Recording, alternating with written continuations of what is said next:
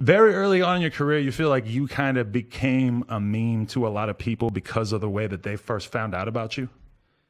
Like, I know I did a lot of comedic stuff, and people may have, there were more memes made of me back then than now. I'm not even talking like memes, like specifically like memes, but I'm talking about just like the idea of like, oh, who's Hopsin? Oh, he's that fool who dissed Soulja Boy. He's the fool who dissed Tyler. That was those type of tags came along with it, like those specific direct things. But it was my goal to just prove people wrong because coming up, I was just like, okay, people are identifying me with like, oh, he's the guy who dissed this person, he's the guy who dissed that. But then I'm like, okay, let me